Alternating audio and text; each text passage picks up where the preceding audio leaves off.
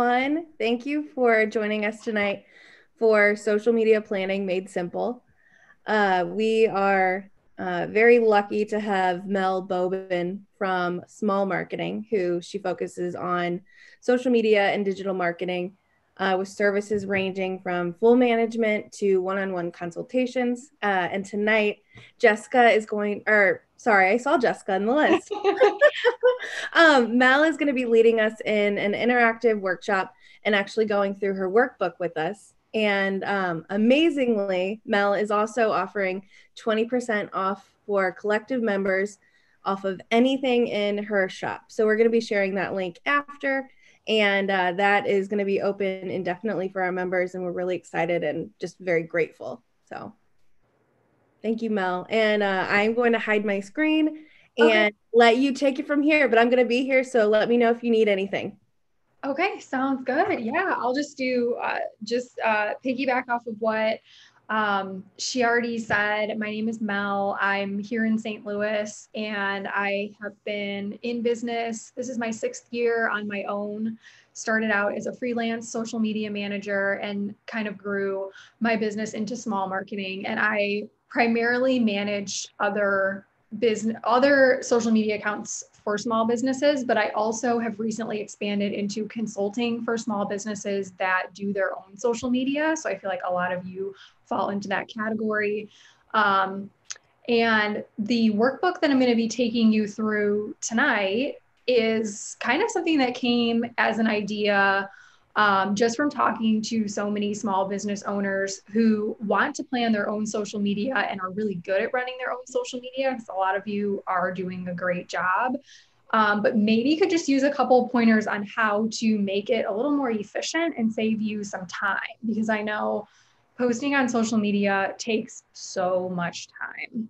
So instead of thinking about it one post at a time, we're going to look at what a month of planning could look like. So maybe you could have it in your mind the next month or so, 4 weeks of posts that will get planned out tonight. Or you could think about May planning if you know that that will be a busy time. I know that a lot of businesses are kind of ramping back up. People are getting out a little bit more. So we thought this would be great timing to do this workshop at this time. And spring in general is just a great time to start planning for summer promotions, maybe even fall promotions. So we can have that all in the back of our head as we're thinking about the different types of things that we'll work through tonight. So the workbook is offered as part of my small shop that I just started. It's all available on my website. And in addition to this workbook, there's a lot of other downloads, consulting sessions, and I'm always adding different services to the shop. So the 20% off for collective members is good on everything in my shop, including this workbook. If you wanted to buy the whole workbook, we're going to go through bits and pieces of it, kind of like the high notes.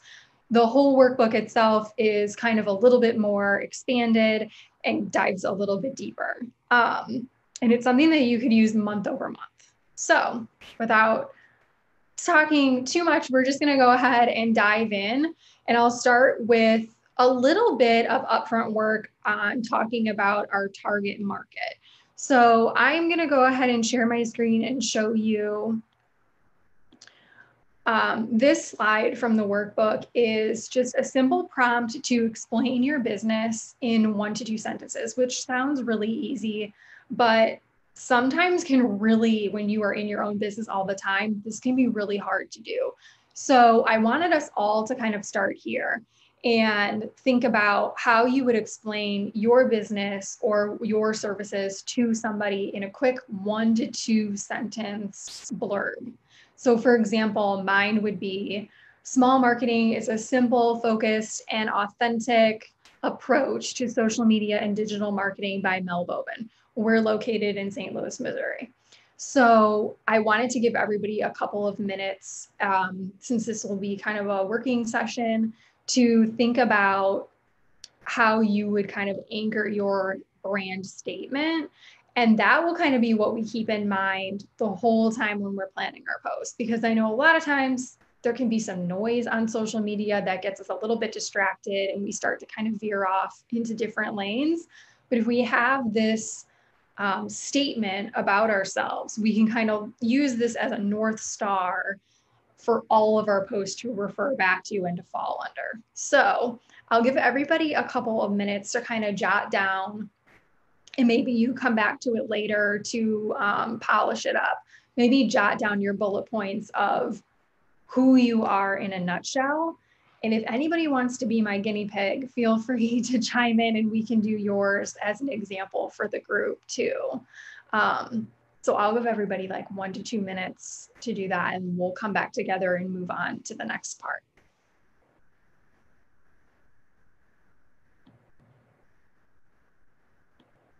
And if anyone has any questions also along the way as we're working through, feel free to chime in so that everyone can hear it, because I'm sure you are also not the only one.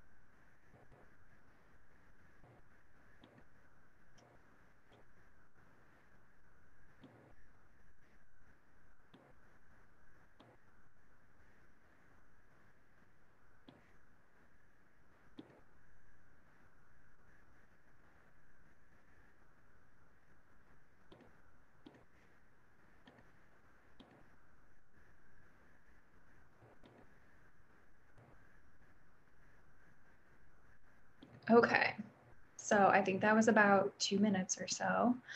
And what this will really just help us do, which says along the bottom here, this would be a great thing to use for your Instagram bio. Kind of forces you to keep it short. And we're going to keep this in the back of our heads the whole time we're planning through this workbook.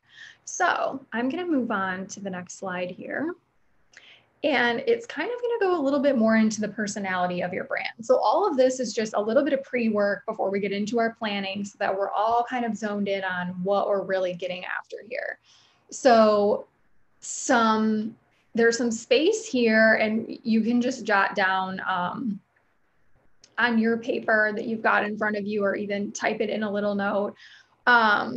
I like to think about, when I'm planning my social media posts, the personality of my business using really descriptive words. So am I luxurious? Am I fancy? Try to think of some descriptor words. And a good way to, if you're getting a little bit stuck, think about, if you're not a store and you were a store, like what would it look like? Would it be really colorful? Would it be,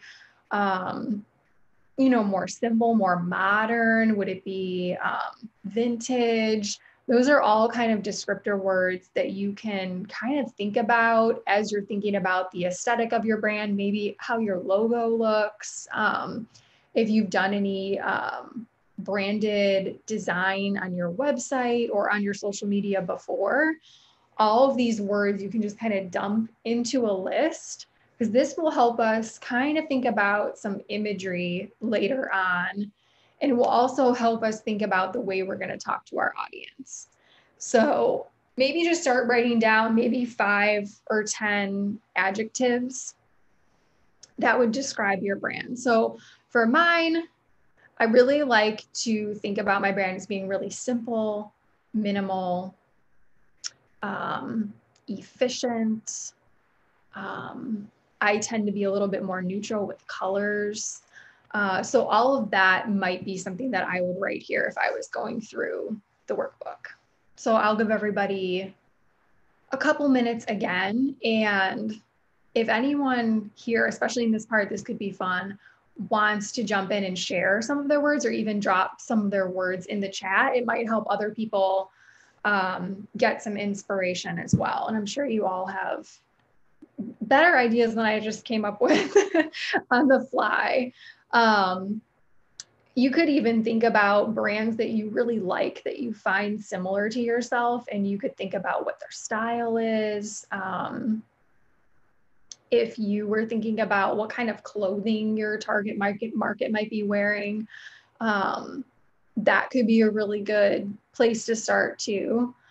So yeah, definitely chime in if you have questions. Again, this is just part of the kind of baseline of what we're doing before we get into the nitty gritty.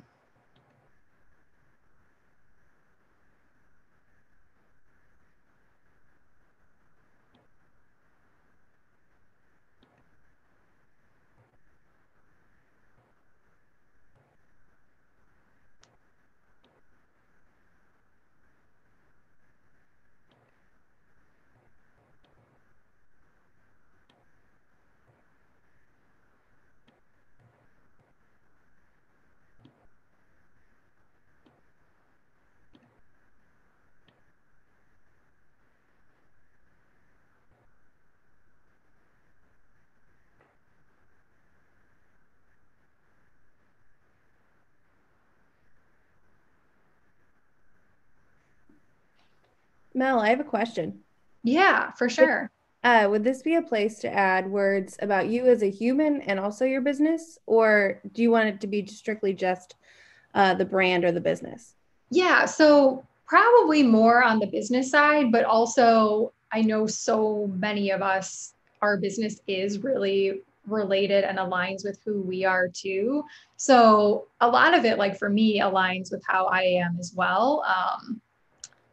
So that's a great question. I think if your business is really separate from who you are and your branding really kind of is different than what you like wear or style in real life, I think it could kind of fall apart. But I think in a lot of cases, it would really align with your personality, if that helps. Absolutely. Thank you. Yeah. Does anybody have any interesting revelations so far? I'm not sure if you can see the chat, but April Matthews posted modern, clean, approachable, and fun. Those are perfect. Those are so good. Great example.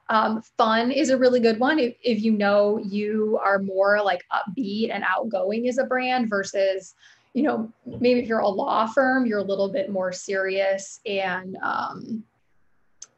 zipped up and polished. So that's great to come in here knowing that, and to put it on paper is really helpful. So we can probably, it sounds like everyone maybe had a chance to come up with a few of them. If you're stuck, this is one of those things that you could always come back to later and add more words. And also just thinking about things that you like and that you gravitate towards in other brands could be a really good way to start if you haven't done this part yet for your own brand. So I'm going to move on. I'm going to go to a couple slides down again, because I'm keeping this a little bit more high level and not going like into exactly every single slide in the workbook, but just kind of hitting the high notes here for this session. So this next part is starting to dive into who your ideal customers are. So I like to say ideal because I personally don't like to market to customers that I wouldn't want to be, or I wouldn't want to market to followers that I don't want to be my customers. So we're thinking of the ideal customer here. So we're thinking of the people that we really want to buy our products or services. So things like their age, their gender, likes, dislikes, where they shop, what they do, where they live. And maybe for some of you, that's nationwide. Maybe for others, it's just St. Louis. If you already have a lot of followers or a steady customer base, you could think about it and you like them, you want them more customers like them. Think about who they are and what kind of behaviors they have. Like, are they dog people? Are they cat people? Are they, do they have doctorates or do they have bachelor's degrees? To kind of think about what other kind of brands they like as well. And we're just going to note all of that. So it could be a total brain dump here. And Another thing that you could do if you don't really know who your customer base is, or if you don't really know who you want it to be, you could think about a brand that's really similar to yours, and you could kind of start there. So for me, for example, when I was first starting out, I kind of had like a Madewell type of idea. It's a clothing store if you're not familiar with it. And I just kind of thought the type of person who shops there is the exact type of person that I would want to be my client. So it's a little bit higher end. It's very simplistic. It's very minimal. The person who shops there probably also shops at like Kate Spade or Lululemon. So I was thinking about kind of other brands that align with it and writing down things like that. So I'll give everybody like a couple minutes here to work through that as well. And again, I would love to hear, I'm always interested in what you come up with too, or if you have a question that comes to mind, just let me know. And I know all of these pieces so far kind of seem like all over the place, but we're gonna kind of tie them all together when we get into the post planning.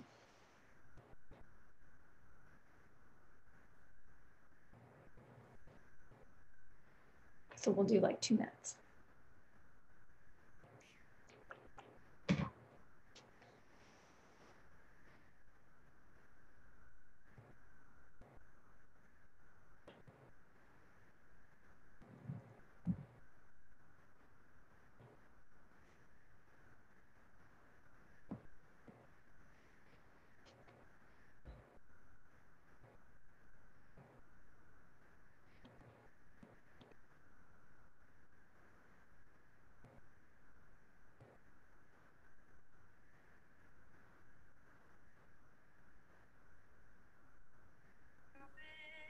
Can you hear this music and do you like it for the time? Yeah, this is great. This is perfect.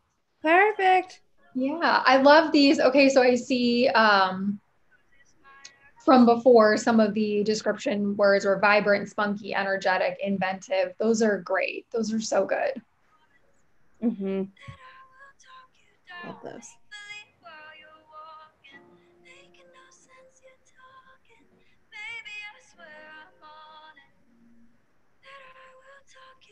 Is that volume okay? Yeah, that sounds great. We'll do like maybe another minute or so, and then we're going to kind of go into the next phase, which talks about our purpose on social media and what we're on social to do.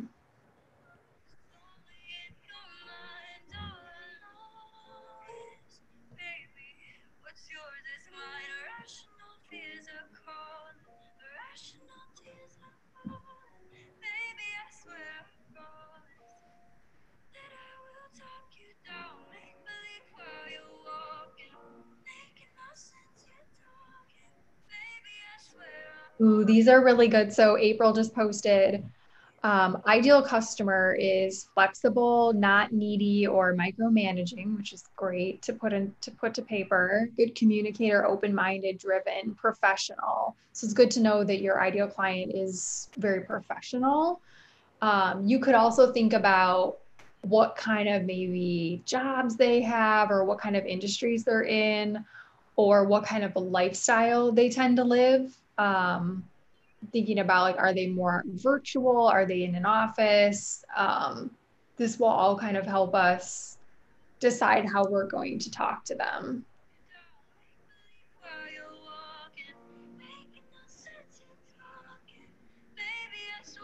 Mel, have you ever actually named your, like once you've identified kind of this placeholder, have you ever named them so you can actually like say you're talking to Susie or something? Yeah, a lot of branding exercises like this, they will give them names. And I meant to mention too, for some of us, I know for me, I have a couple different subsets of types of customers. I have a few clients that I work with who are older males that are more techie, that are not social savvy. And then I have a whole other set of clients that are very social savvy, younger female small business owners. So I kind of know that when I post on social, more of the women are following me on social. So I tend to talk more to them there. But knowing that there are some really techie males that use my services as well. So it's good to just keep that all in mind. And it might not always be one type of customer all the time. Thank you. And that's a good point. I'm a consultant, so I need to juggle many people at once, which can be tricky. Yes, that's a good thing to know, that they're going to be the type of people that hire you to trust as your expert, not to kind of, not for you to be available to them 24/7. Okay, this has been great. I think that we are probably ready to move on to the next part. Let me just move this out of my way here. Okay, so I'm going to go down a couple more slides. And this is kind of getting into the next phase of my workbook, which is how does all this brand personality thinking translate into social media posts? So I'm going to bring up slide 12 here. And this is a really good thing to just think about. And a lot of it might seem like a no-brainer, but it's great to just write it down and have it in place so that you can refer back to it if you feel like you're getting very clouded in your social media or like things are getting too complicated. So the question asks, why are you on social media? So for me, as an example, I am on social media to sell my social media services and digital marketing services. So it could be as simple as that. It could also be that I'm here to educate my followers about social media, that I'm here to get new customers. So any and all of those things would be reasons why you're posting. Think about what you would want to get from a post that you make. So making sales, getting website clicks, getting new followers could be one as well. Like, what kind of actions are you expecting from your posts?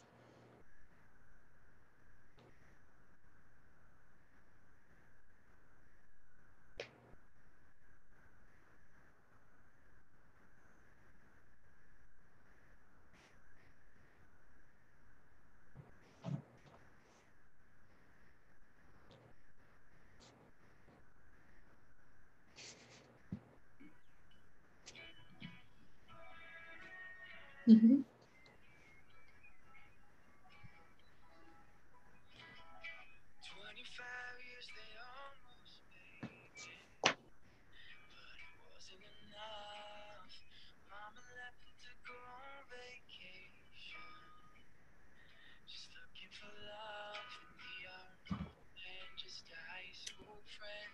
And also, I think we had another attendee join us. So thank you for being here. And for anyone who wasn't here at the very beginning, right now Mel is going through her workbook with us for social media. So we're going through a bunch of prompts where we're answering questions about our audience. Right now, why are you on social? So this is really a working session where Mel is giving us the platform to kind of ask ourselves these questions. And then you can feel free to type your answers in the chat box. And then later in the evening, we'll also let everyone's screens come on and we can continue to have a conversation when we move into the happy hour portion. So thank you for being here.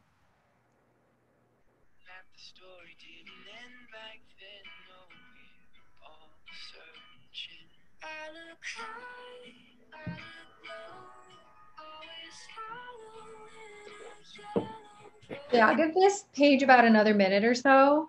And if you just joined and you want to be a guinea pig for one of the pages and let us all, you know, chime in on or help you with one of the pages, just feel free to drop it in the chat, or we could unmute you too.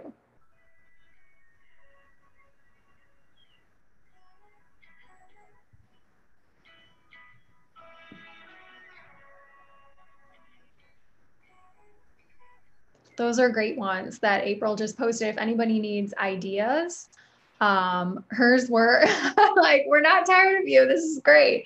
I love seeing like how everyone takes the prompt and runs with it. To sell your services, great. That's probably number one, to show potential clients my skills, That's great. You want everyone to know that you're the expert. To get website clicks, that's definitely probably for everybody, maybe would apply. To network with potential clients, that's a great one. Probably everyone could use those as ideas too.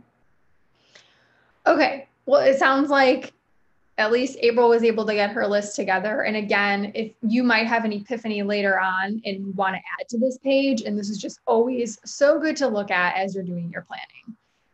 So there's one more kind of pre-planning prompt that we're going to answer, and then we're going to get into the actual planning post of it.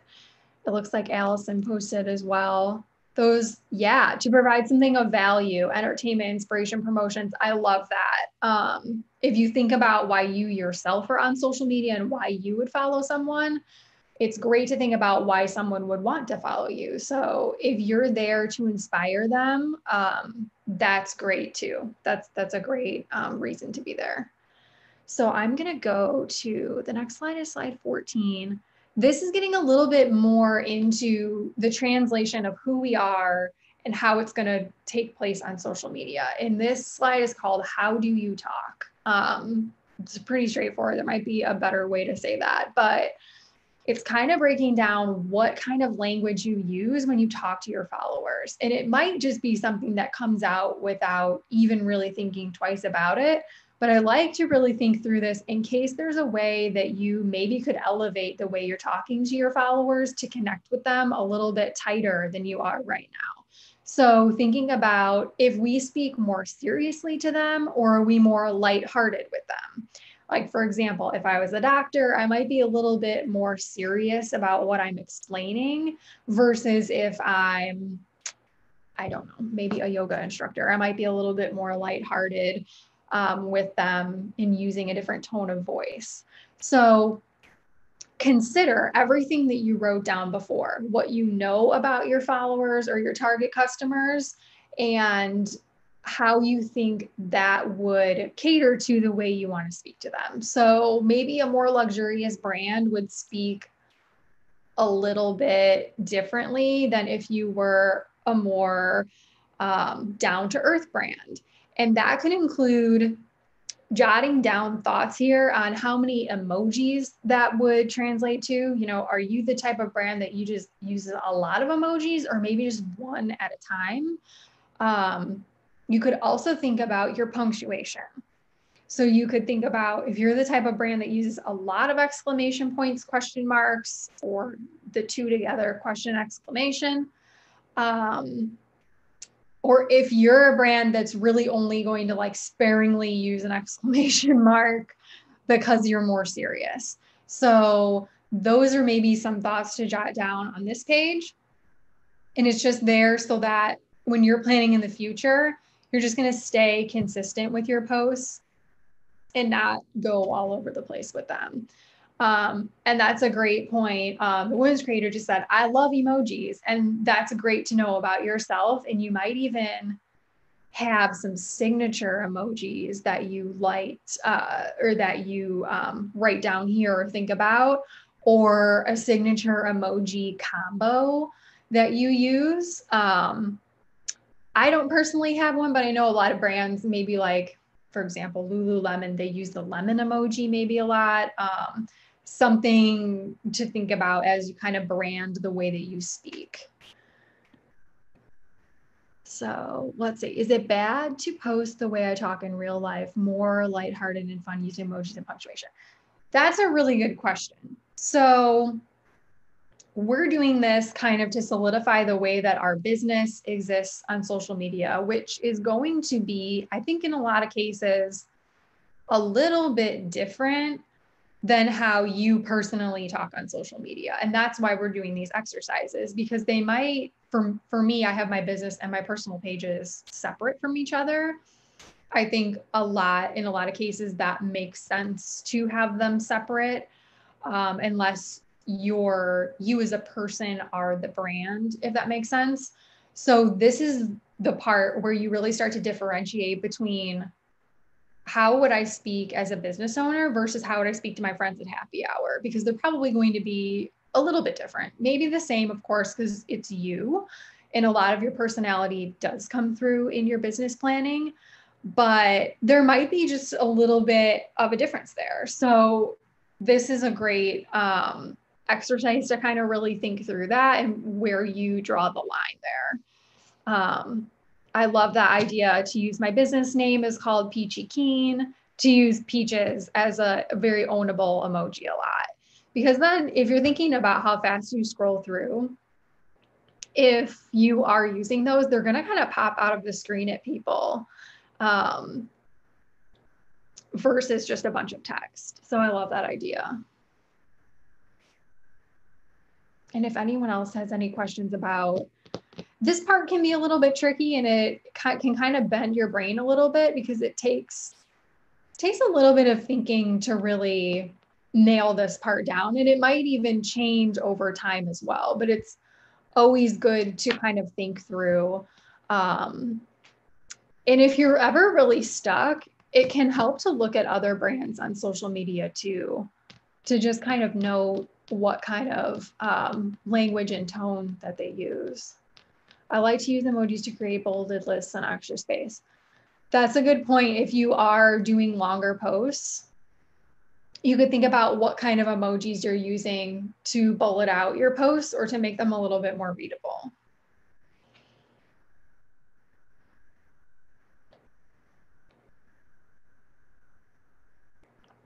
And another thing you could think about here is, we already talked about punctuation. I was going to say the length. And if you are sharing a lot of in-depth education with people, or maybe your industry, when you're explaining something, it's very wordy. And that could be part of this too, that you are very in-depth, or maybe you are the type of brand that keeps it short and sweet and your captions are only like 3 or 4 words. I know maybe like a moodier brand would do that, or a more modern kind of inspirational brand might keep it a little bit more condensed.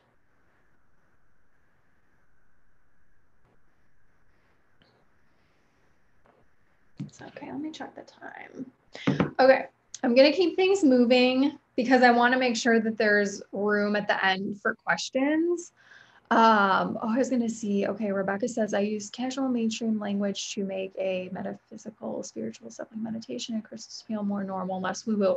I love that. So if you are kind of bringing something different to your audience, that's a really good point that you just made, that you're going to use mainstream language to bring a new concept to your audience. Perfect. I love that. So next, I'm going to skip down. I'm skipping kind of like a third phase in this workbook, that if you really wanted to do more of this type of work, you can use the discount code and download the whole thing. But I'm going to skip to the planning part. So these are just great things to keep in mind. I'm going to slide down here to brainstorming buckets. So when we think about our social media posts, I like to brainstorm them and put them into categories. And I try to think about having maybe 4 or 5 categories at a time. So we're kind of like jumping. We did a lot of target audience kind of copywriting work, and we're going to talk now about actually putting posts together. And then towards the end, we'll kind of join up with how that all ties in. And that will come as we write our captions. So if you think about all the types of social media posts that you're making, they generally tend to fall into different categories. And for a lot of businesses, they can be really similar, like about your company. So you're sharing your company's mission, why you exist, why you were formed, what you're here to do. Services is probably another bucket that most people will have on their list. That's just a chance for you to talk about what you're selling, what the product entails. So like, why would someone buy this service from you versus this other service from you, or this product versus another product? Educational tips could be another bucket. Inspirational tips could be, or quotes, inspiration could be another topic. Events could be another topic. So go ahead and take a couple minutes just to jot down all the different things that you might be posting about.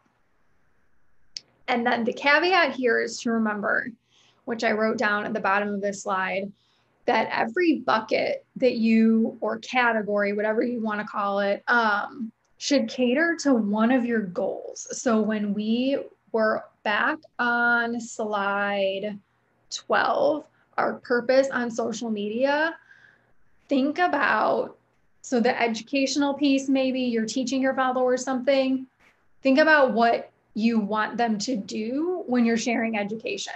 Probably you want them to buy a certain product. So try to keep that in the back of your head. Or why are you sharing an inspirational quote? That could be because you want them to follow you. So try to keep those two things in conjunction with each other when you're writing down your list. And again, if you have any questions, just put them in the chat box and I would love to answer them as everyone else is working through their buckets.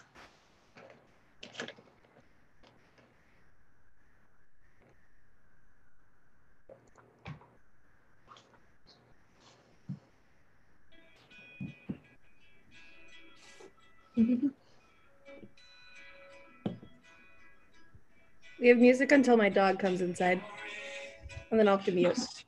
Mine is staying quiet, surprisingly. That's so good.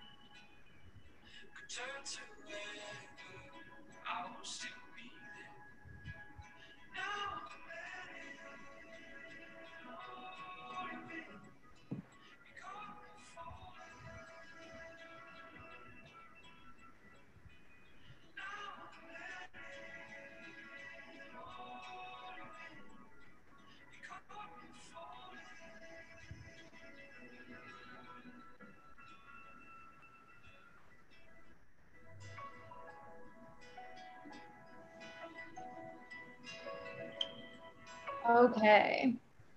I will try to keep it moving still. Again, if you feel like you got stuck with the buckets, just let me know and we can always talk about it during the question part as well. Yeah, this is so good to hear. Jeanette just said, this exercise is so good. I realize I've only been focusing on 3 categories versus the 5 I should be focusing on. And I love, that's like music to my ears, because a lot of times we forget about those little things like announcing an event or maybe something you don't talk about as much. And you want to make sure that that makes it in here. And this is a great segue to the next slide, which is your bucket frequencies. So if you think about how many posts you make per month, and let's just say you make a post every day. For me, I do 20 posts a month. It's one every weekday. I like to take the weekends off from posting. So out of your however many posts you do a month, take your bucket and decide how many posts does each bucket receive. And I like to say, make your rules and then break your rules. So it doesn't have to be the same every single month. And maybe one month you're going to post more about a certain bucket than another month, and that is totally fine. But this helps put slots into a blank piece of paper. If you're staring down the month of May thinking, how am I going to post 20 times? Well, if you have 4 buckets and this bucket is 5 times, the next one's 4 times, the next one's 6 times, you already know what your posts are going to be about. So you're that much closer to filling in all of your slots for the month. So go ahead and maybe assign each bucket. Is there a right or wrong answer? No, there's not. But I was going to say, how the heck are you choosing? With as far as how much you're posting. I like to say it is what you are capable of doing consistently. So if you know that there's no way you can make a post every single day, try 3 or 4 times a week. And once you have that going consistently, then maybe try for 5 posts a week. If right now you can only do 1 post a week, I like to say stay consistent, because if you're posting 5 times a week, 1 week, and then you're not posting for another, maybe you have a month where you never posted anything, that's where you can kind of start to lose some followers or lose some engagement. So I like to just stay consistent with how many I'm doing every month.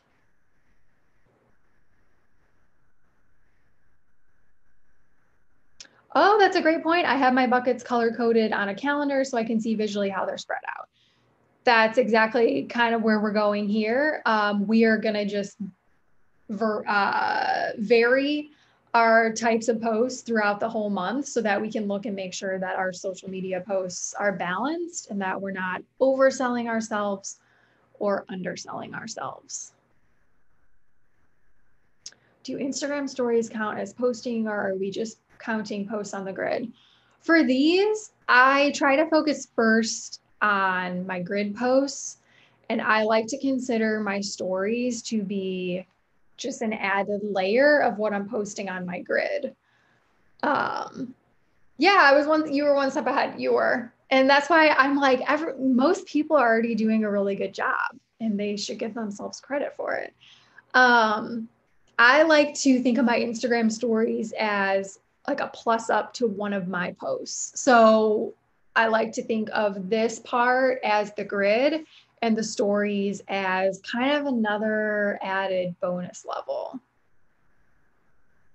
Okay, so once we have our frequencies kind of laid out, and again, if you're still thinking of how often to post about each thing, I would say the most important bucket, which is probably your services, selling your products or your services on your feed, that one's probably going to be the most, maybe with your educational part of it, like showing people that you're an expert in what you do and sharing wisdom. That might be kind of similar to your services as a bulk of your posts. And then for me, like inspirational kind of usually falls to the lesser frequency, or maybe like testimonial, customer feedback. That might be another bucket that you maybe post about once or twice a month, not as often as you're posting about services or education, as an example. So I'm going to go on to the types of posts in each bucket. So this is where we're just going to flush out what types of posts fall under which category, because when we start to lay out our buckets in the month, this is where the calendar starts to write itself. So if you know that you're going to post about services 5 times a month and there's 5 different ideas for services, you could just use one of those every single month. So this is where I kind of keep a bank of all of my post ideas or topics. And when I'm planning out my month, I kind of just look to my bank and think, okay, an employee spotlight, I'm going to pull that one for this spot. Behind the scenes, I'm going to pull that one for this spot. So this groundwork here can really just help put you on a steady cadence within each of your buckets. So focus on the buckets that are going to be more frequent for you. Obviously, there's going to be a lot of different types of posts that you're going to do. And if you're stuck on what types of posts would be under each bucket, let me know and I can maybe help brainstorm with you as well. Jessica was asking, in the meantime, what are your favorite posting or planning platforms and tools? a good one where you could schedule a full multi-slide story and tech products. I actually haven't used a scheduler for stories because I'm kind of picky and I like to see exactly how they're going to look as I post them. But for scheduling posts, I really like to use Facebook Creator Studio, which lets you post to Facebook and Instagram, and it lets you schedule tags and at mentions as well. I also really like Hootsuite. And I also really like using one called Metricool. It's METRI cool, COOL. And I just started using it and I just have found that it's really affordable. It has, so far, it hasn't glitched on me yet, which is common with social schedulers. And I have just found that I like the way it's laid out. Yeah, and I can second that I really like Canva as well for branding and imagery, which I'll touch on a little bit as we kind of round out this planning part. So we kind of moved in, we started, if you jumped in a little late, we did a little bit with target audience, and then we're moving into really laying out all the types of posts that we're going to do, how often we're going to do them. And then I will move along to the actual calendar layout, which I have in here slide. So this next part just says scatter your buckets. And that's exactly what I do when I look at a month at a time. And this next slide here kind of shows that. I literally just start with a grid and I start to lay out, of course, taking into account which days they are, if there's any holidays or anything, I put those in first. And I just scatter so that all of my service posts are not going to happen. They're not always going to be on Mondays. For example, all my education tips are not always going to be on Wednesdays. I like to mix them up because I think that's a good way to grab different followers at different times with different messages to give them a steady drip so that they're not getting bored by your content. So if you want to draw yourself a little grid out for whatever you're planning for, start to put in your buckets. And if you got to the types of posts section in detail, you could even start to put which type of post is going to go on each day, aside from what bucket it's in.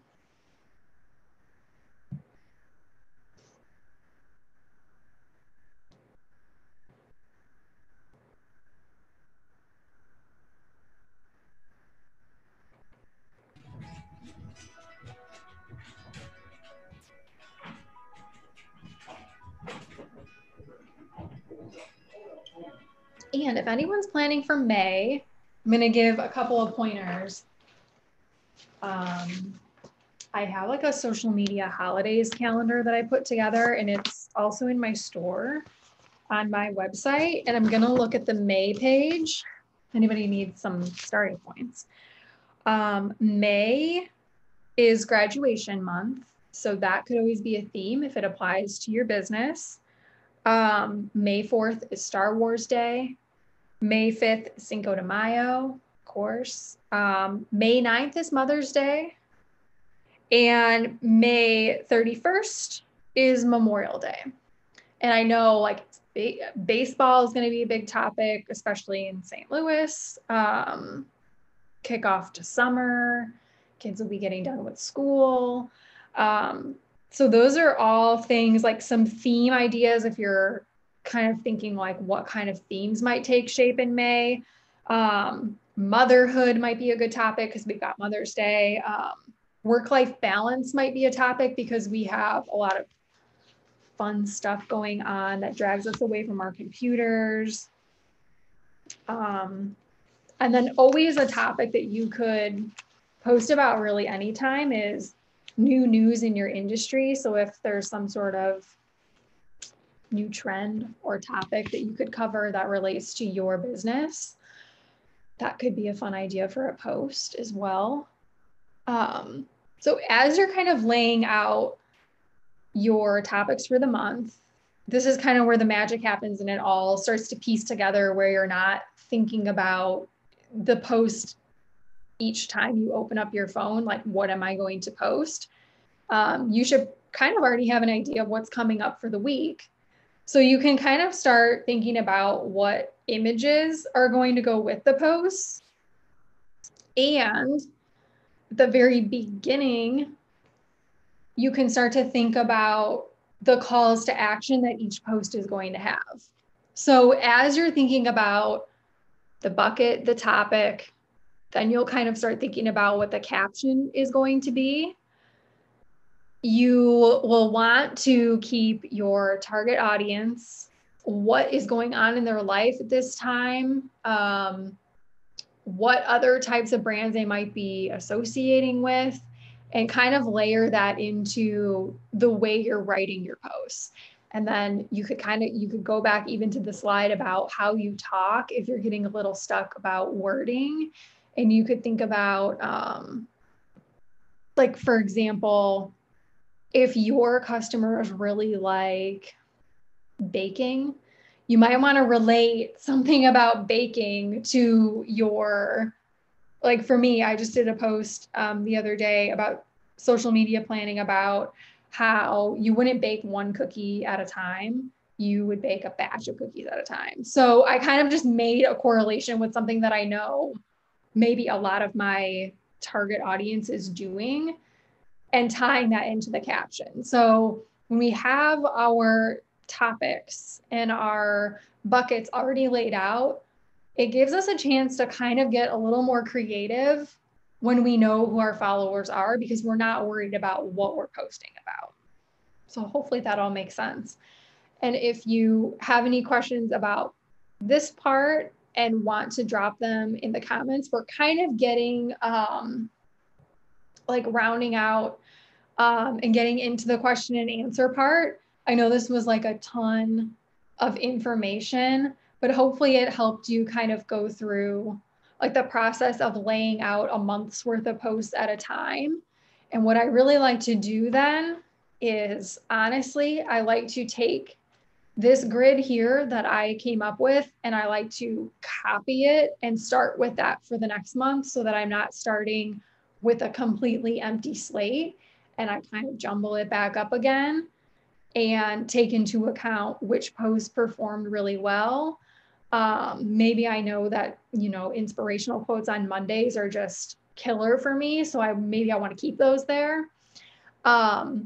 But at least you're not going to start from scratch then really ever again if you've gone through this process. So if you want to we can work like a couple more minutes on getting this part set up. And then I'll just kind of add a couple more notes about like rounding out your plan for the month.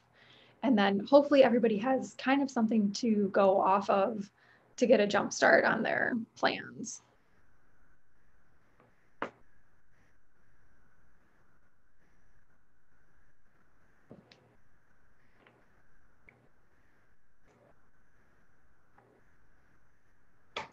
Oh, that's a good question. My followers do better with lifestyle photos, which is hard because I didn't take that many.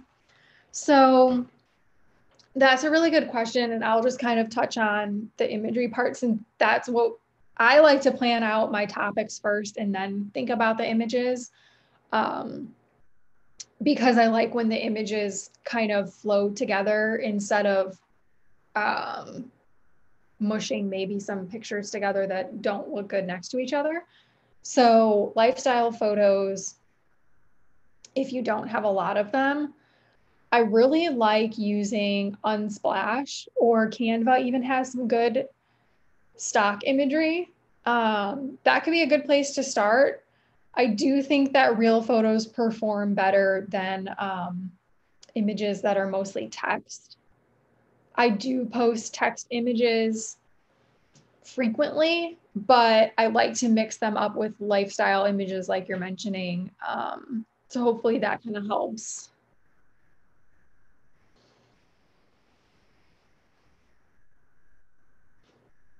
So yeah, we'll take like a couple, maybe 2 more minutes to fill in your ideal grid.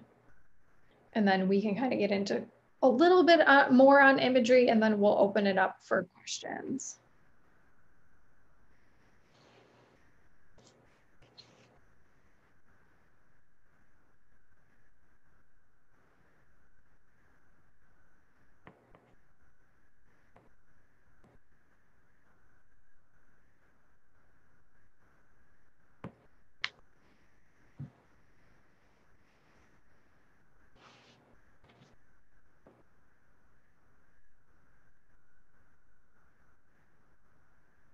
To use an app to project what your feed will look like?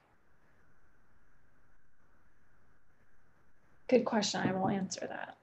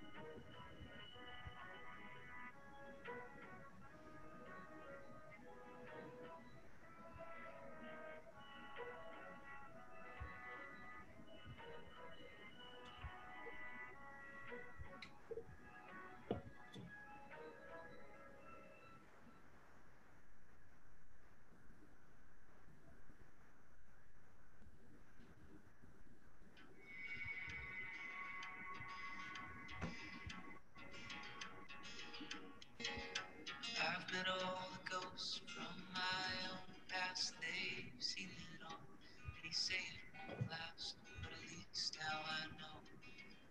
And I might have some time to undo all the hurt and forgive all the wrong. Share the gospel of peace. Can we all get along? Can I get out of my own way? Okay, I am gonna move on to just a couple notes about imagery. So you might not have been able to finish, obviously, all of your topics, or maybe you got your topics done, but not your types of posts. But hopefully this gets you off to just a good start for a bigger chunk of posts than you're used to planning at the same time. There was a question, do I use an app to project what my feed will look like? I actually don't use an app because for me, I am sharing my grids with my clients like ahead of time. So sometimes I'll lay it out in a Google Doc for them to see. Or other times I will, for my own, I know I put kind of the images together in Canva, like in a row so that I know kind of what they're going to look like. I try not to get too worried about it looking too perfect. Because for me, I like to focus more on what all the messages are. But if there's going to be two next to each other that just aren't really going to jive or flow, then I'll just kind of swap some other posts around so that the aesthetic stays clean. So I try not to go for perfect, but more polished. Because I know there's that saying like, done is better than perfect. And for me, I would rather have like an extra post go out than worry too much about overly messing with the images. So that's just where I put my time and effort. But of course, if you're a more image focused type of business, it might be more important for you to focus on imagery than captions, etc. So always just taking into account which part of it to put your energy is important as well. So that was kind of, I just wanted to touch on the imagery part of it, that when you have this all laid out, it really can help you figure where I'm going to put lifestyle images or photos versus where I'm going to put text images or quotes or images with like writing on them. So having this type of grid ahead of time versus in the moment, like just opening your phone and trying to decide what to post really helps. And even if you're worried about, like, is this going to look right? The fact that you're thinking about it ahead of time and planning it, I think it just puts you so far ahead of so many others who aren't thinking about it. And it can really make your feed look a lot more polished, even if you're not a designer. So that's just kind of my 2 cents about the imagery part of things. And then just kind of to like fully close the loop on all the stuff we did at the beginning and kind of planning out the captions. The last thing I do when I have all of my captions put together is I make sure I add a call to action to them. So going back to that very beginning part and asking yourself, why am I here on social media? Make sure you're asking your followers to do what you want them to do. A lot of times people just read your caption and they're like, okay, and they'll just keep going. But if you give them that little, share this, follow me, visit my website, visit this certain product page. If you add that in, you're more likely to get that action out of it if you ask for it. And then I always go in and I add in the extras, the hashtags. So if you're using this for Instagram, it would be up to 30 hashtags that you can add. Tagging anyone that might be relevant or mentioning them. So if you're ever talking about somebody else, making sure that you're shouting them out. And then adding in a location as well. So if you're talking about a certain place or you're based at a certain place, like your store, make sure your location is always on your post. That kind of stuff can be so easy to forget about, but it makes a huge difference in just tailoring your post to the right audience. And then the very last thing on my list was choose your imagery thoughtfully. So just taking that glance at everything and making sure you're polishing it all so that it's ready to go. So that was kind of what I really wanted to get through, and I'm glad it's 8:06. So I thought that with the next until 8:30 or so, or whenever we want to transfer into happy hour where we don't talk about our businesses or boring social media planning, we could just answer any and all questions that people might have about planning, anything random about social media in general. I could make sure that I answer. And before we get all into that, I wanted to make sure I gave the info on downloading the workbook if you want the whole thing. It's about 55 slides. So we really only got through like a portion, kind of like the high notes of it.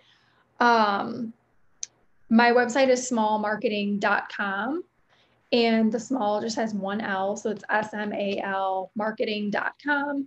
And the code for 20% off of everything in the shop, which includes even, I do consulting sessions if you want to just get on the phone for an hour and plan. Or there's other downloads available too, 20% off, and the code is The Collective. So just wanted to make sure that everybody had that available, and I can answer any other questions in the meantime for a little bit before we get to the fun part. Thank you. Thank you. This was amazing. Yeah, I hope that everybody, I feel like, of course, it went by really fast, and there's probably more to go back to from this. Like if people want to watch the recording and kind of go along and press pause for more time in between. But okay, here's that question. Is there a right time of the day to post that captures more people?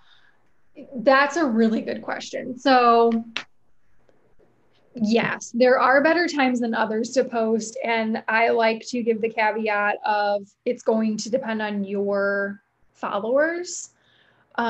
Everybody's page is going to be a little bit different. There are articles out there that say in general which times are better than others, but I like to go to my insights on either Facebook or Instagram, whichever platform you're on. And for example, on Instagram, if you go to the little, I think they call it the hamburger, the 3 lines in the corner, you can go to your insights, and they kind of look like that.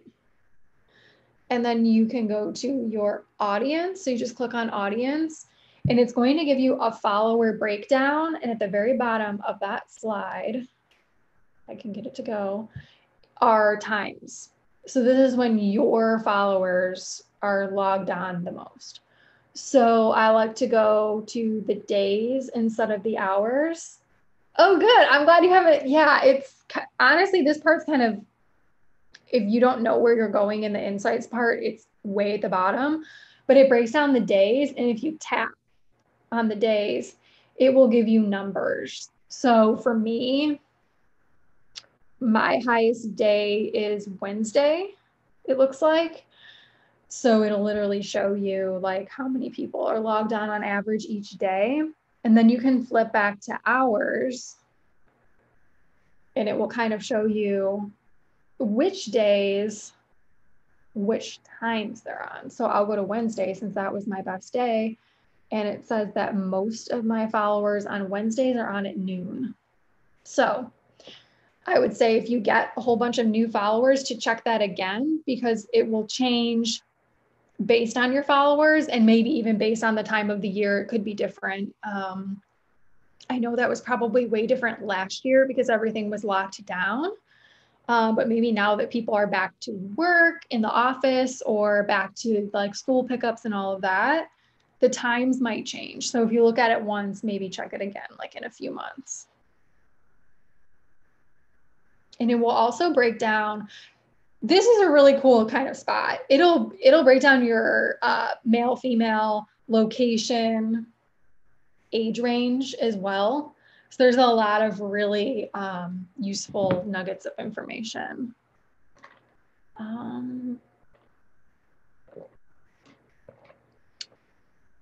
Okay, good questions about hashtags. So I personally use them on my own posts and all of my clients' posts. I do think they really can help with reach if you're using them the right way and really using a mix of widely used hashtags and less widely used hashtags. So you can use up to 30. If you don't have time to do all 30 of them for every post, I know that can be a lot to do. Try to use maybe 8 to 10, maybe a dozen of them. And I like to try to switch them up with each post. So I have maybe 6 or 8 different sets of hashtags that I like to use, just so that I'm not using the same set every single time. So maybe I use each set once a week or so. I have heard it. I get this question all the time. If it's better to put hashtags in the caption or in the comments.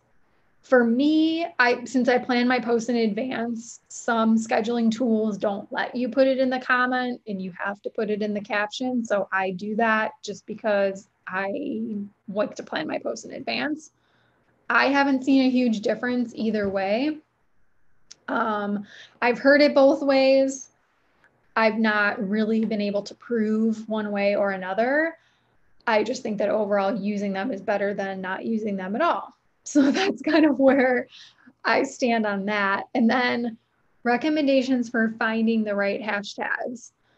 I also have in my shop, if you want me to make your hashtag sets for you, I do have that as a service. But if you're looking for your own, I like to go to other pages that are similar to myself and just kind of browse with what they're using. And then I have another trick, which I think still works, but Instagram changes all the time, so you never know. You can search for a hashtag. And let me see if this will work for me.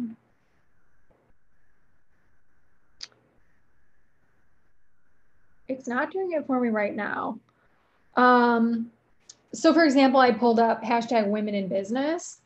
And sometimes at the top, it will say related hashtags, and it will give you similar hashtags to the ones you just searched, all kind of at the top.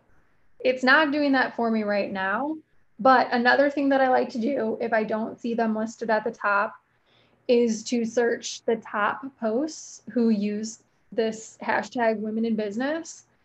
And I look at which hashtags the top posts are using. So for example, this one also used boss babe, boss lady, women helping women, women inspiring women. And that can be a really good place to go. And from there, you can kind of just get down a wormhole of other posts that are using these similar hashtags, knowing that when you click the hashtag, it's going to tell you how many uses it has. This one has 2 million. So I might not want to use all hashtags with this many uses. And the way I like to think about it is, like, I think I mentioned it a little bit earlier, mixing widely used hashtags. So this one's really used with less widely used hashtags. And I like to think about them as like worldwide all the way down to local. So I always like to include St. Louis related hashtags on some of my posts, or just hashtags that are way more specific. So maybe social media planning is a more widely used hashtag, but something like Instagram image tips might be a little bit more niche of a topic. So I try to kind of taper it down. That's getting very into the weeds of it all. And it can be kind of like if you have the time to do it, that's great. And you can really start to see some extra reach when you do it that way. If you don't, though, I would just focus on maybe pulling together 30 to 40 of your favorite hashtags and kind of just mixing them up each time. And when you see that a post does really well, you can note that those hashtags performed really well for you. Thanks, Meg. Does anybody else, the hashtag question was such a good one. If anybody else has a question about anything else, I know reels are kind of a hot topic right now. I'm a little bit slow. I have to admit, I'm a little slow to learn new rollouts on apps like that. And Reels is kind of forcing everyone to be their own video editor. And with things like that roll out, I kind of like to watch and see how people are using them first before I use it. So I've tried Reels personally. I don't really see, there is, I think, a little bit more reach with Reels. But I know that small business owners are really strapped for time. So I wouldn't be so focused on making a ton of Reels and spending so much time on them. Maybe try them once a week or once every other week to start with, unless you're really, really good at it and you want to, do more than that. But in my opinion, if you can plan 5 posts in the same time that you plan 1 reel, I would go with 5 posts and worry about the reel later.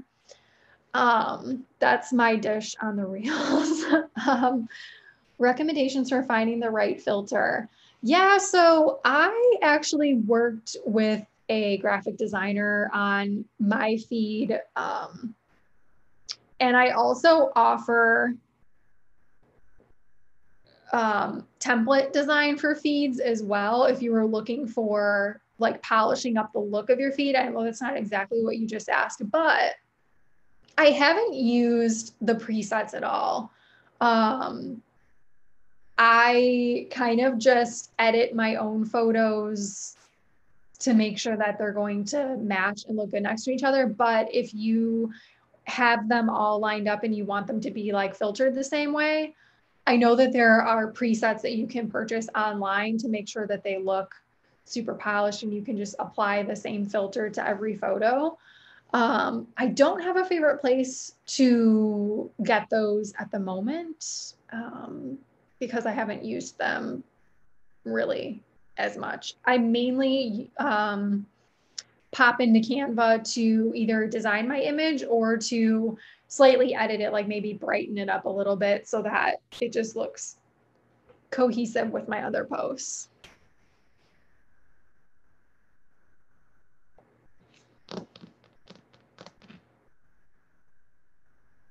Yeah, of course. I'm trying to think if there's any other commonly, I do have a ton of blog posts on my website as well. If you were browsing smallmarketing.com, I like to write about current topics in social media. So there's a ton of blog posts that give tips on, like, Instagram Insights is one of my new posts that kind of walks through my favorite things to look at to gauge if your posts are performing well or not. There's a Facebook Insights post as well. And there's also, I'm trying to think of other recent blog posts. I did a post about Reels. So if you want to read more about just each individual topic, there's a ton on the blog that you could get lost in as well, which might help.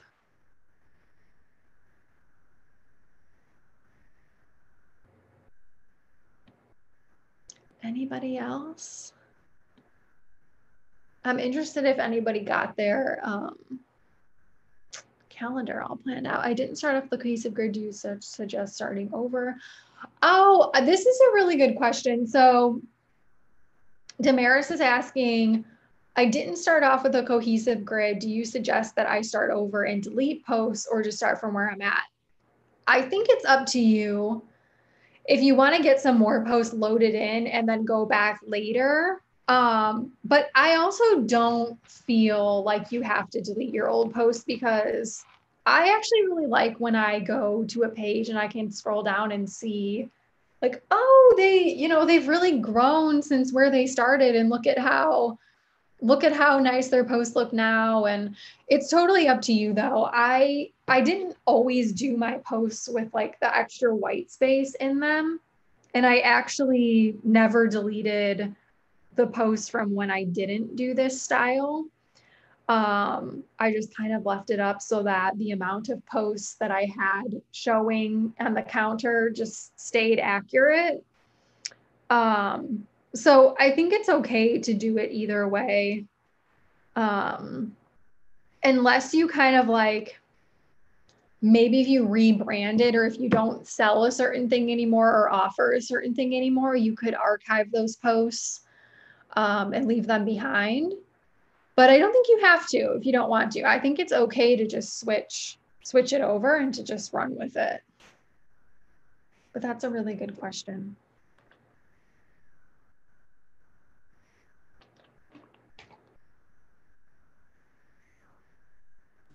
Yeah, and I kind of, oh, go ahead. Oh, no, sorry. I was going to say, I think we had a few, one or two guests that joined kind of at this tail end. Okay. Do you mind maybe giving us like your favorite nuggets? It could be kind of rapid fire. If someone was going to walk away with anything, what is it?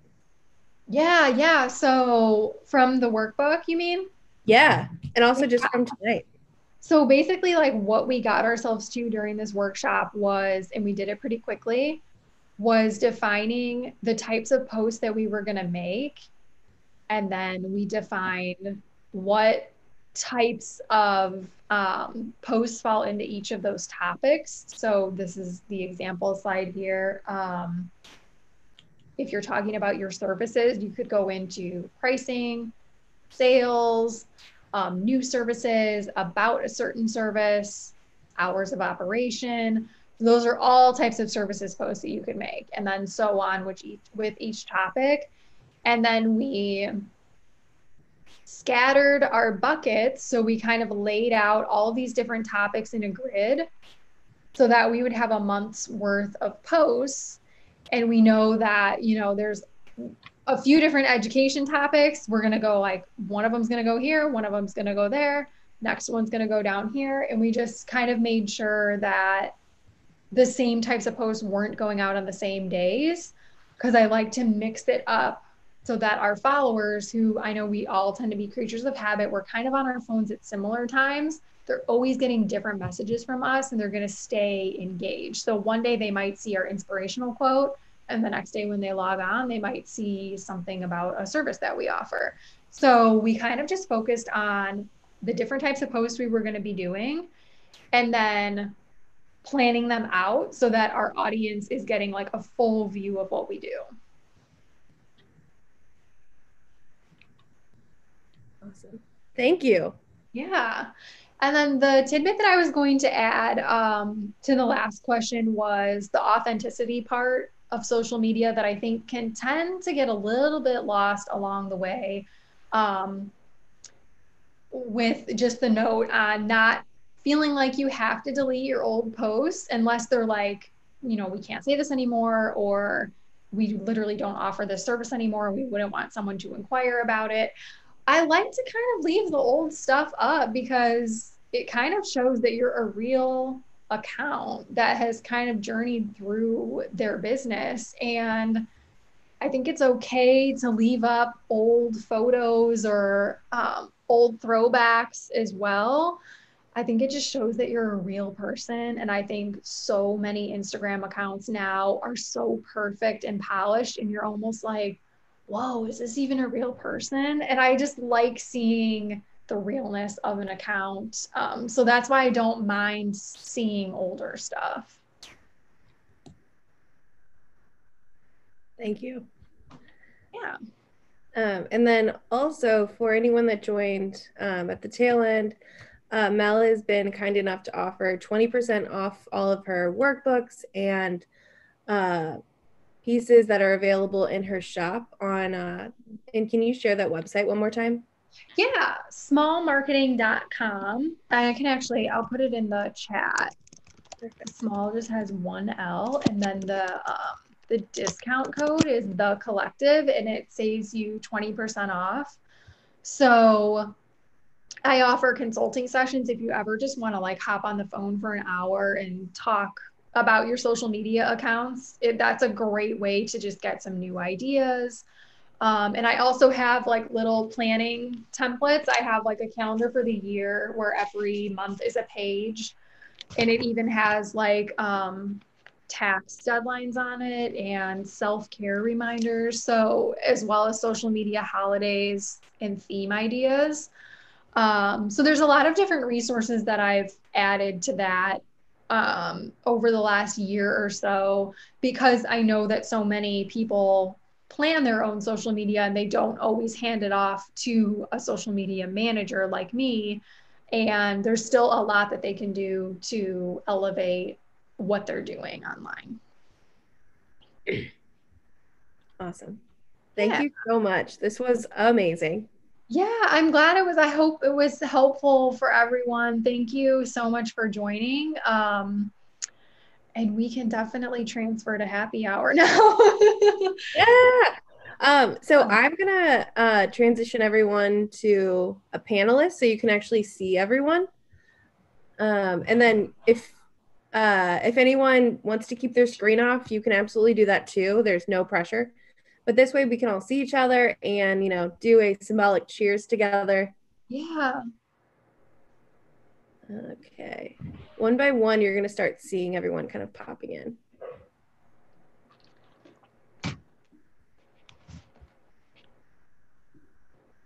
Two Allisons. There's always so many Allisons. People are just calling me Diaz because there must have been a ton of Allisons born at the same time. That's how I just started doing Mel, because there were so many Melissas all the time, and I'm like, I'll just be Mel. Yeah, we have a Jessie and a Jessica. So oh, okay. Yeah. Oh, thank you all for being here. And Mel, this was amazing. Yeah, I'm interested to hear if you guys thought it was helpful, or what your maybe your favorite part was, or most useful part. I feel like it's always just such a good reminder to like keep a good mix going, because we kind of get hung up on certain things and you forget to step back and be like, okay, what is like my social recipe, that I always want to keep in the mix. So I thought that there were so many great reminders. Good. Yeah. And I would love to hear like what your businesses are too. Yeah, that's actually our favorite part of this, or my favorite part. I can't speak for everyone, but my favorite part of our programming is really just kind of round robin around the room, having everybody say who they are, what their business is, and like what's exciting right now for them or what are they working on. Yeah, I would love to hear that. I don't need to talk anymore. Oh, well, you've had many golden nuggets, so you can talk as long as you'd like. Okay, I'll just go to my right. I have Allison Diaz. Always first. Yeah, my name is You're always Allison first. Diaz. Yeah, I forget all the prompts. I'm very new to this group. I am recently transitioning from a career in marketing for a large CPG company, and basically just due to COVID and also due to my own just path and excitement is I'm launching my own business with I'm still kind of trying to formulate everything and working on making sure the foundation's super strong. But what I'm looking to do is photography and marketing consulting for small businesses. And the name I have is called Vibrancy Studio. So it was really helpful to walk through, go through the motions of, since I'm not quite there yet, is just like visualize how my page will be and go through the motions of when I get to that point, which it's like gonna be soon. So yeah, I'm excited, and thank you so much for sharing and talking with us today. Definitely I'm excited to meet you all. Yeah, like before you start on all the social stuff, like there's a ton, so you'll get there. Thank you. Okay, and then next I have Demarius is next after Allison. Hi everyone. Yes, I own my name is Damaris and I own a boys online children's boutique that sells sizes 2 through 10. And basically it's called Kids Bow, Kids Beyond Any Limitation. And I just came up with the idea because I have a set of twin boys that's 6. And so it was just like when you go to stores, you see like the girls section is always like full galore. And I was just like, where is this it of the boy stuff? So that's how I opened up a boys online children's boutique. So now I'm working on getting my spring shipment in or whatnot. And just, I noticed like, and that's why I asked you some of the questions, because I was like, man, I don't have enough lifestyle photos, because I tried different posts and I noticed that stock photos really don't fare well with my followers. And they were just like, nah, we're not. But anytime I posted anything of my kids or, but with COVID, I didn't get a chance to do a big photo shoot or, you know what I mean? Like I tried with my phone, but I was like, I need some more kids. I need some more little boys. So I'm in the process of doing it. And it feels like, oh my God, I'm so behind, but I'm just trusting the process here. Yeah, totally. Photos are hard to get. And especially with COVID, I feel like we were all using the same ones over and over. Yeah. Thank you. After we go through, I want to ask Mel if you have any suggestions for getting like simple photography too. Yeah. So next, Jessica. Hi guys. So I used to do social media for Soft Surroundings, which is a women's retailer based here in St. Louis.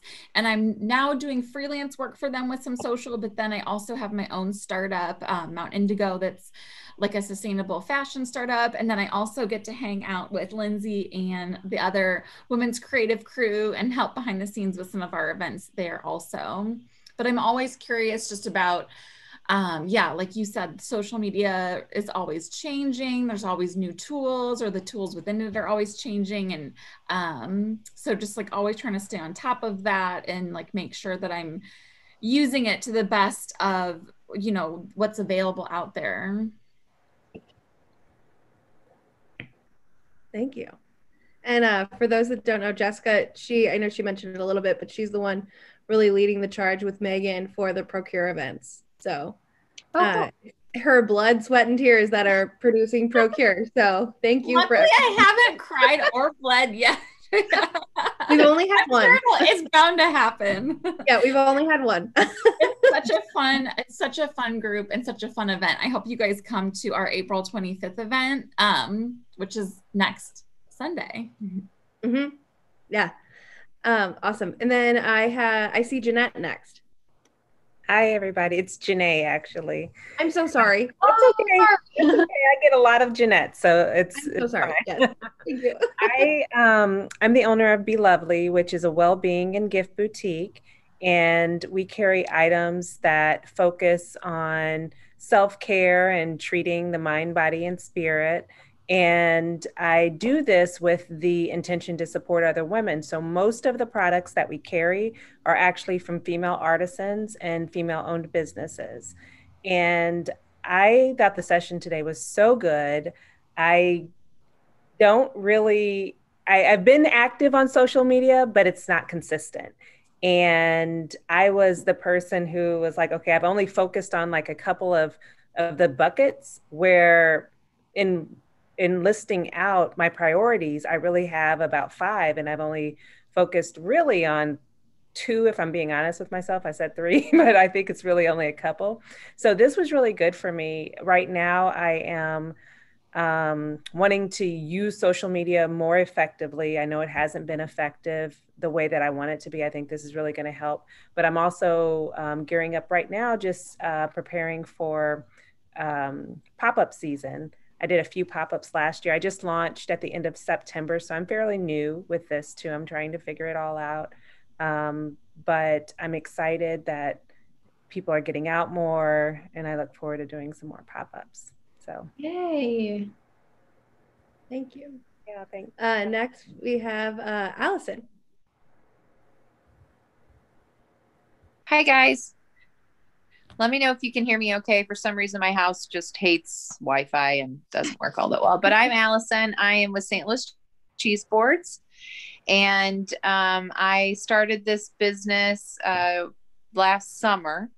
And I also work full-time at Missouri Baptist. And what's exciting for me is that I actually just quit my full-time job at Missouri Baptist to venture off doing St. Louis Cheese Boards full-time. And I'm freaking out. So, but it was a big leap. I was there for 10 years. And, so now I get to spend time. I have 3 children, so I'll be able to spend time with them and grow my small business. So I'm pretty excited. And the reason I joined the, creative is that I really found that I have this like charcuterie board group of friends all over the United States. And it's all these great women. And I'm like, there's got to be the same type of network of amazing women here in St. Louis. I just need to find, where they are to support me. And so I found this, and I just thought like all the resources and all of you guys are probably like, is this normal? How do I get this? I'm sure we're all asking those same questions. So that's why I joined. So I'm really glad to have found all of you. Thank you for being here. And Jessie is last in my screen. Hi, I'm Jessie. I am super, super new to all of this. I am a graphic designer and an illustrator by trade. And I started dabbling in pottery and just absolutely loved it. And it's been going really well. And every time I share something that I've made, I get a message usually on Instagram of someone saying, is this for sale? And so I keep selling everything I make. And I thought, you know what, I should see if I can't do something with this. And so I'm at the brand new process of that. I'm actually trying to build up some stock right now of different items so that I can get some good photographs, and so that, I have more items than just one at a time that goes like that. And so I've got some goals for that. I'm hoping to build up some stock. I applied to be at the Procure Market. And then I'm just hoping to kind of like meet some people and get some wisdom and learn from you guys. So, yeah. Awesome. Thank you so much. Yeah, that's awesome. That was a good point about how people were asking you if something was for sale, or a lot of times, like, in the last 6 years or so of me doing my business, I kind of have followed what people are asking for and kind of just like let it go. In a way, I kind of drive it, but at the same time, I'm like, if this is what people want, then I think I'm going to go this way a little bit. So that's, I think, a really good point too. Maybe you have, I was gonna say with the photos thing that we were talking about, maybe you have good photo tips for the clothing store. If you are selling items like that, I mean, how are you doing your own photos and everything then? Yeah, mostly I'm doing my own photos. I have this studio, and it's got a lot of white in the background. So my photos are just really bright. With lots of white background so that it really focuses on the product. And I find that that's pretty good. As far as like angles and actually taking pictures, I usually take like 10 before I get one that I really like. So I don't actually have any surefire tips for that, but I find that like white stuff, kind of a white background, it's been good for my products. Yeah. And I actually started following the kids be do you say Kids BAL for your shop? Yeah, it's Kids Bow. Kids BAL. Okay. Yeah. I started following and I noticed like the brighter, like lighter photos look really good and stuff. Yeah. And it could even just be like even this is like such a good photo and it's bright and it's like lifestyle. And so even sometimes it probably does take a lot of tries though to get a kid to show the clothes. It does. They can be like awesome to work with, but if they're not in a good mood, and then it's just like you can't just always reschedule them, because people have stuff going on. So I know with my own kids right now, I just photograph them, but I'm in the process of kind of looking for other kids and other influencers. And like when you're dealing with other kids, they can be cranky. I have a nephew and I'm like, he can be so hit or miss. And I'm just like, but I love it though. I mean, I love it. Like I love to see them dress in clothes and I love to see, kid, and I get a lot of moms that really comment on my stuff, say they really like it. So yeah, like these colors look so good. Oh, thank you. Yeah. I'm like, and that little boy, his name is Julian, but they call him Jules, but he was actually on in Virginia on a news. They put him on the weather report on the news. Yeah, in that same sweater. Oh, okay. Yeah. Nice. He's so cute. Yeah, that's a good idea to find like kidfluencers. Yeah. Yeah, like even just the bright, like a nice day with like nature, I feel like looks really good. Right. And yeah, I mean, but yeah, her point about the white background too, like even if there was a white brick wall or something yeah, I mean, and you can find that like, I don't know, a Subway sometimes is like, sandwich shop. Like sometimes there's just like white brick wall on the side and you never know. I mean, it could be the weirdest place and it could be a really clean backdrop. And if it's a sunny day, like you've got good lighting. So a phone might work really well. Well, actually, so the Women's Creative, we're partnering with Empower, the new co-working space by Joya. So we're going to be hosting all of our lunchtime events there. And so all of our members are going to have access into Empower when that event's going on. And that they have beautiful white brick, and no matter what the weather is, I feel like the lighting in there is just perfect.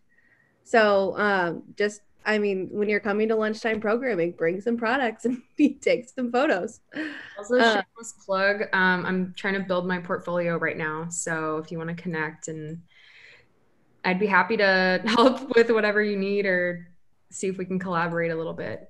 Yes, thank you. I'm like, oh my goodness, this is not easy. I mean, to me, it's not easy because I work in IT. So to me, this is not easy. And I'm like, man, this can be difficult because everybody's like, well, you can always do it with your iPhone. I'm like, yeah, but it's not that simple.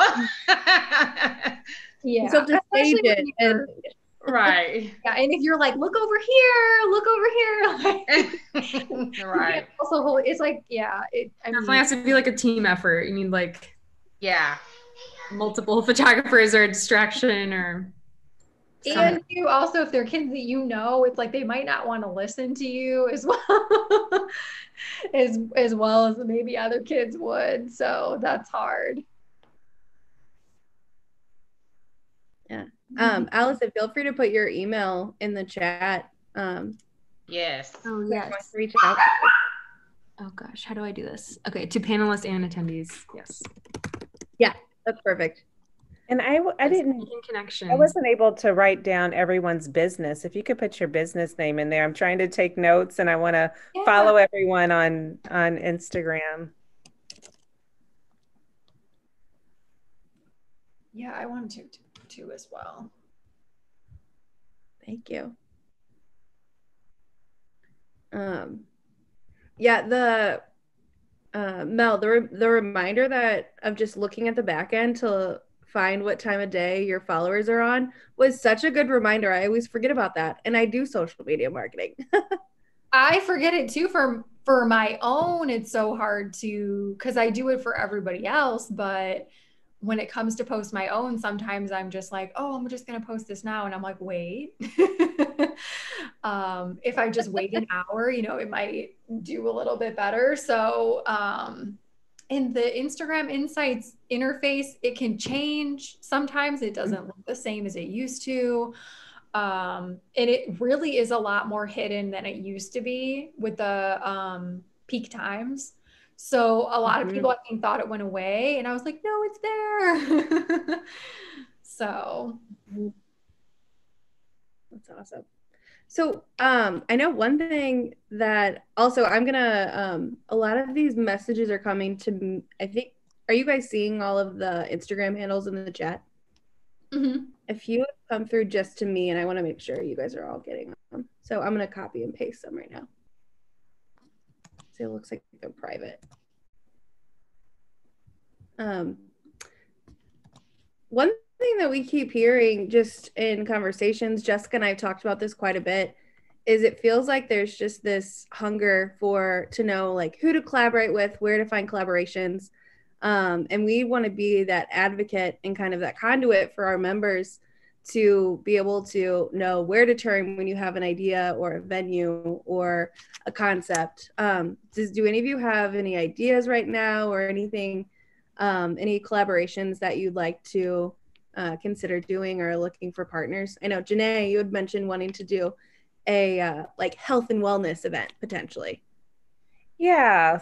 So inspired by the pop-ups that I've gone to and even some retreats that have focused on that, like little weekend retreats, I was thinking about like a day-long event, like a wellness event where there would be vendors who sell products similar to mine. I sell things like candles and oils and crystals and, wellness things, but also have service providers who offer things that promote wellness and self-care. So like yoga instructors, massage therapists, Reiki therapists, I don't know, chiropractors, other people that just things that might promote wellness that I don't even think about. So right now it's just an idea. I haven't really worked through a plan. So I had mentioned it when we spoke because I was hoping that, this network of people might help bring this to fruition. yeah, that's a really good idea. Something that I'm also like really, it's oppositely passionate about is unplugging. And I feel like like a woman small business owner is never unplugging. And I started writing like on my own personal blog about how I, as a social media manager, get away from it all. Because I just like slowly was getting very overwhelmed by always feeling like I needed to be plugged in. So I feel like that kind of thing is really important for this group, of like putting ourselves first and then taking care of our businesses, which is very hard to do. Yeah. But I would love, I mean, something like that is like right, you know, right up my alley for sure. We talked, Rebe, she was in here earlier, but then had to step away. Jessica and I talked to her last week, and she's the one that earlier she mentioned she wants her content to not feel so woo-woo. She's hilarious. But so she works with crystals, and she also wants to have host a session maybe for our collective members where she teaches you about mindfulness and meditation, and even for the busiest of women, you know, female entrepreneur out there, you can take 5 minutes and meditate. So that's something we are considering, maybe doing a lunchtime programming. Do you think you all would maybe be interested in that? Yes. Yeah, absolutely. I know I need it. Yeah. Like, give me all the crystals.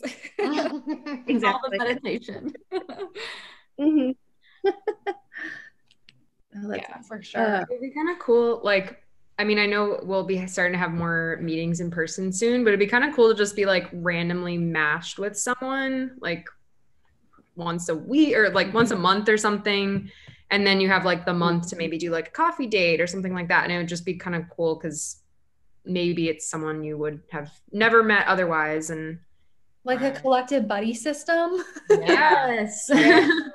Or like Lindsay's the matchmaker.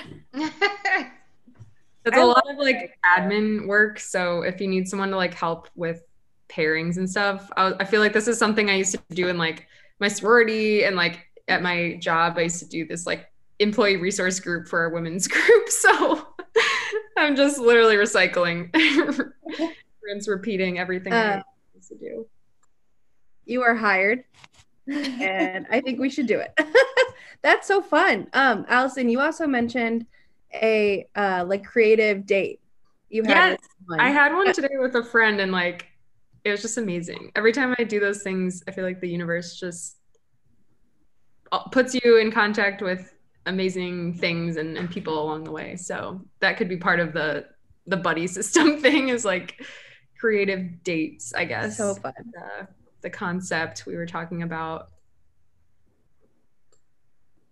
So there's this organization that I know of that does this really amazing mentor dinner where and you'd have to figure out like a new way of doing it, maybe with COVID or maybe after, you know, everyone's vaccinated or whatever, but they basically rent out like a big event space and have a certain number of like dinner tables that are circular, you know, that have like 8 or 10 chairs at them, kind of like those types of dinner events do. And each table has a designated like mentor or someone in the community. Like I think of like Betsy from Joya, that like, you know, a lot of us know she's just come so far with her business and people really look up to her and like love hearing her ideas and her story.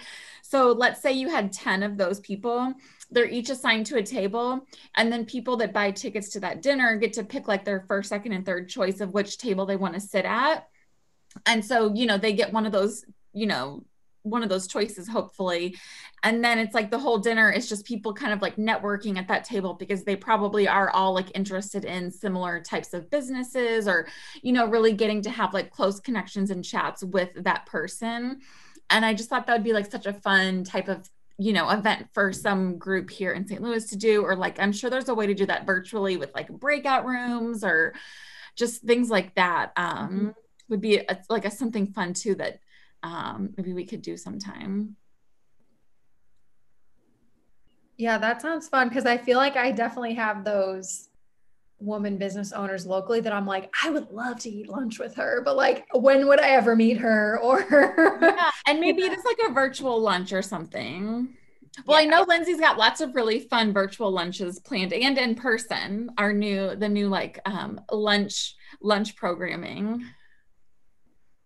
Yeah, so those are going to be the second and fourth Wednesday of every month. We're hosting them at Empower, which is attached to Joya's headquarters, because that's going to be, Empower is going to be the Women Creatives headquarters. So it'll be really fun for all of us to be able to gather in person. So those lunches are going to be in person, but also we'll host them on Zoom too. so that if anyone wants to join virtually, you can.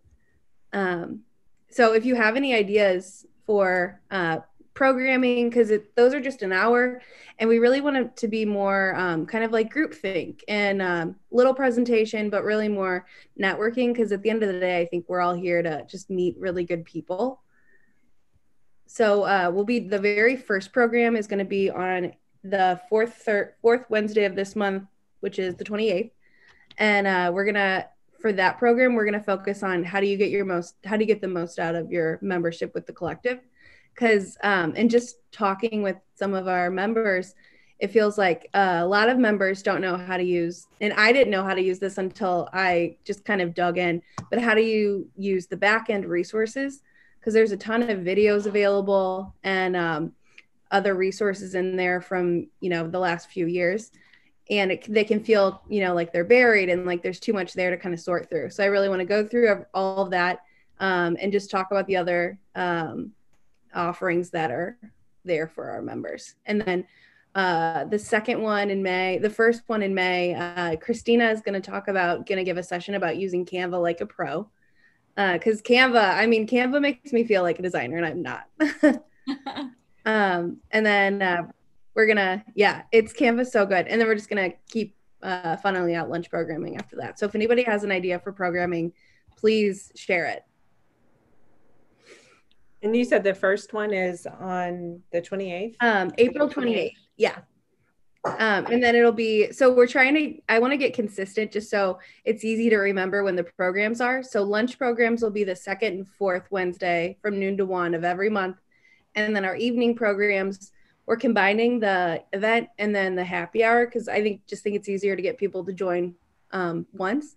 So those are going to be every third Thursday from 7 to 9. And we'll just continue, kind of go straight from the program to the happy hour like this.